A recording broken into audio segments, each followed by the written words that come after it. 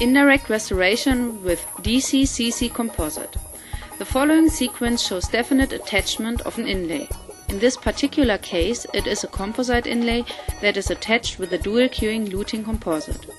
After taking a dental impression of the prepared inlay cavity, a model from special silicone is fabricated, as shown in red color, for extraoral preparation of the composite inlay, which is then cleaned with alcohol.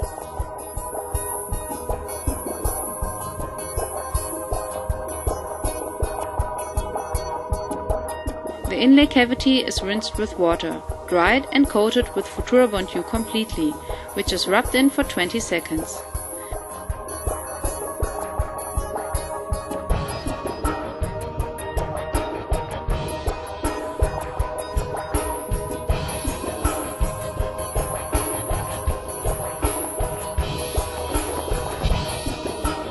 Solvents are removed by air drying the adhesive layer of the material.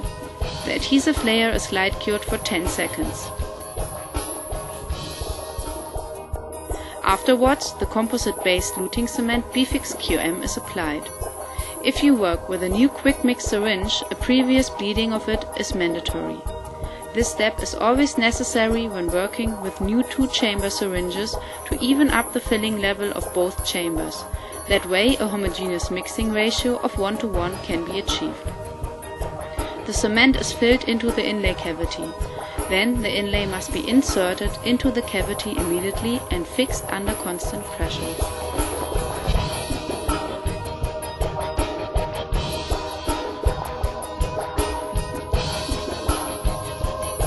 Surpluses of the material can be removed with a foam pellet.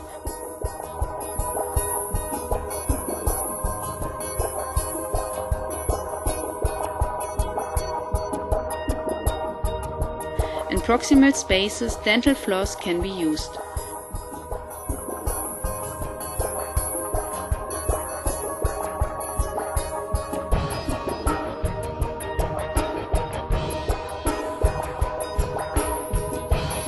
The cavity margins are light cured initially.